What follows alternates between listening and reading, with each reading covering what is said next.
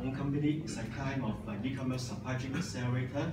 And also this year, I set up the Hong Kong E-commerce Supply Chain Association. Our members are all the senior management who are working in the e-commerce industry and focused on supply chain management.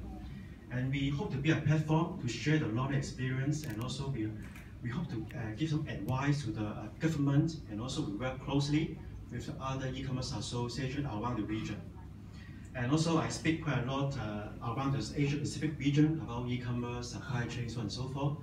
And I'm also the advisor right now for the HKSAR, HKTDC, GS1, and I also columnist in some magazine, and I also support some startup company to develop the e-commerce.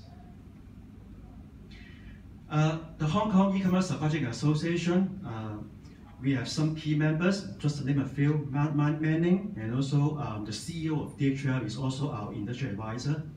And we work very closely with the government. Regina, you know Regina? Yeah? And we work very closely with her and through her to give some advice to the government. And we organize a lot of forum. For Lazada, we are the leading B2C e-commerce marketplace in Southeast Asia. We started 5 years ago in 6 key countries, Thailand, Vietnam,